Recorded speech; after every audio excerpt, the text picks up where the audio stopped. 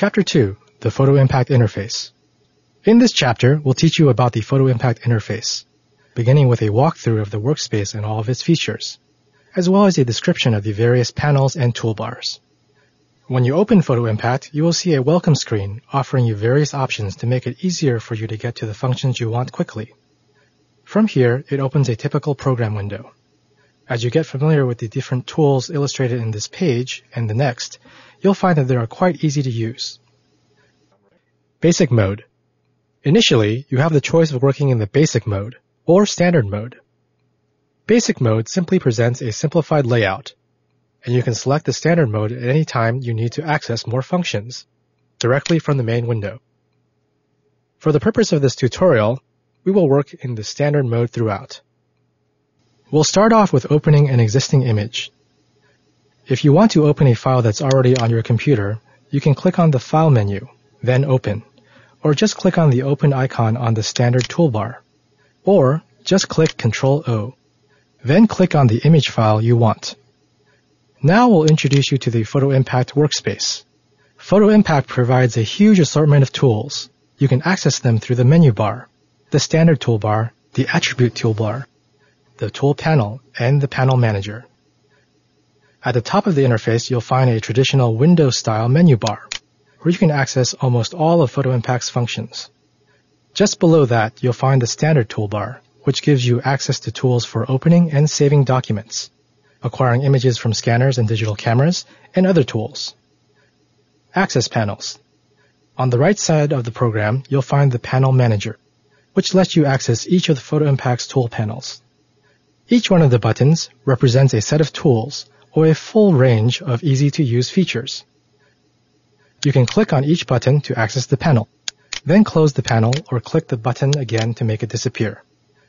Here you'll find a Layer Manager, the Selection Manager, Document Manager, Browse Manager, Easy Palette, Color Panel, the Quick Command Panel, and the Histogram Viewer. Let's take a look at some of the panels. The Layer Manager.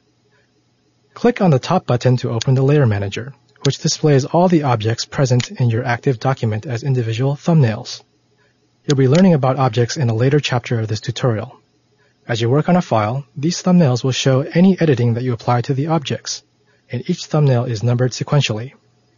The Document Manager. The third button is for the Document Manager, which helps you keep track of all your open documents by displaying them as thumbnails. This way, it's easy to switch between several open documents. You can click a document thumbnail to bring it to the top of the workspace, or you can just use the shortcut by clicking Ctrl-Tab to shuffle between documents. Browse Manager. The fourth button is for the Browse Manager, which makes it easier to browse and open your documents.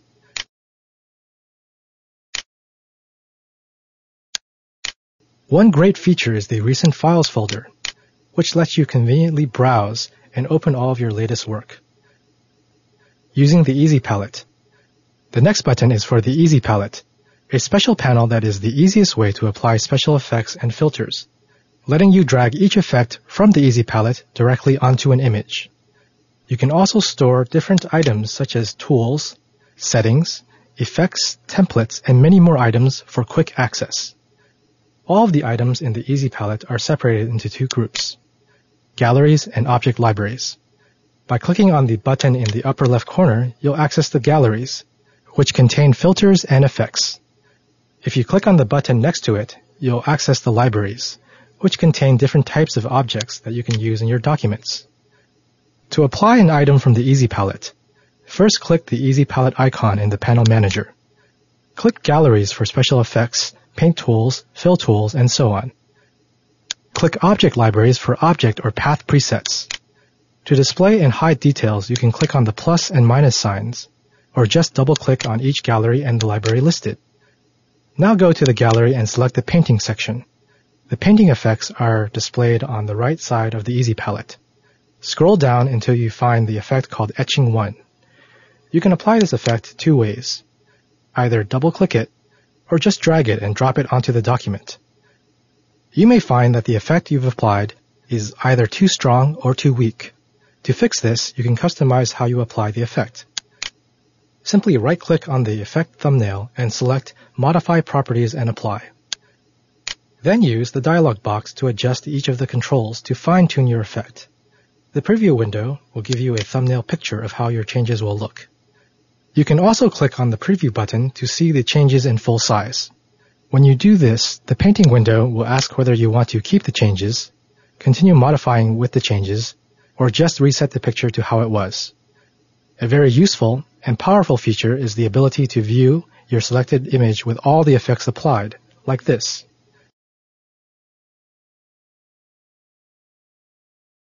Quick Command Panel. The bottom button is for the Quick Command Panel, which offers you tools to quickly access some commonly used commands, or to retrace or redo some steps you've made. Click on this button and select the History tab. Using the History tab. When you're experimenting with PhotoImpact, one of the best features is the ability to keep track of your editing changes, as well as to undo what you've done. After making changes to an image, the quickest way to return to the previous state is to select it from the list in the History tab. You can also just click on the Undo button, or just select Ctrl-Z. To redo a command, just click on the Redo button, or select Ctrl-Y. You not only have a history list of the commands you've applied to your document, it also lets you change how many levels you can undo your commands. Click on the Change Undo Level button. PhotoImpact lets you record up to 200 levels. But remember that the higher the level, the more memory your computer is going to need. Tool Panel and Attribute Panel. Just below the standard toolbar is the Attribute toolbar, and next to it on the left side is the Tool Panel.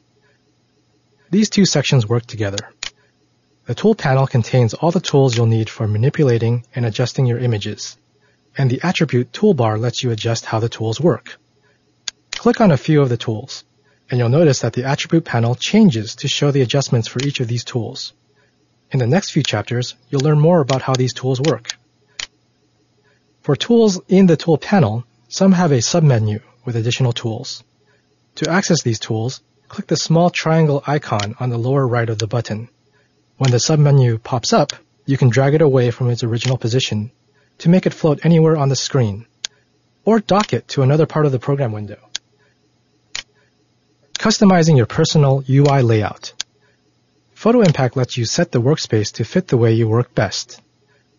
You can drag the toolbars or panels away from the original position to make them float anywhere on the screen, or dock them to another section of the program window. You can also resize most floating toolbars. You can also add and remove buttons on the standard toolbar, depending on the ones you need the most. Or you can simply select the desired toolbars from the list. And finally, you can use the Switch button on the top right of the screen to easily open any ULEAD software that you have installed on your computer. In this chapter, you have learned about the PhotoImpact interface. In the next chapter, we will do some image enhancement.